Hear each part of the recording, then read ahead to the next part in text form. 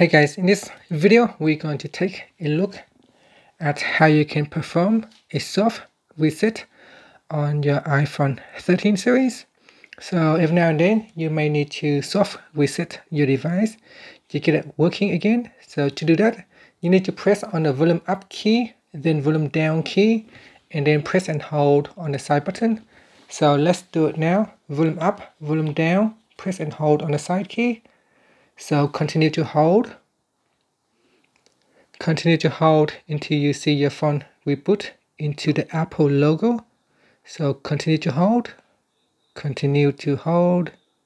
And now once you see the Apple logo, let go of the button. And that's it. So that's how you can force your phone to reset. This is a soft reset. It doesn't cause you to lose any data. It just basically wipe all the memory from the device and will start fresh again. And that's it.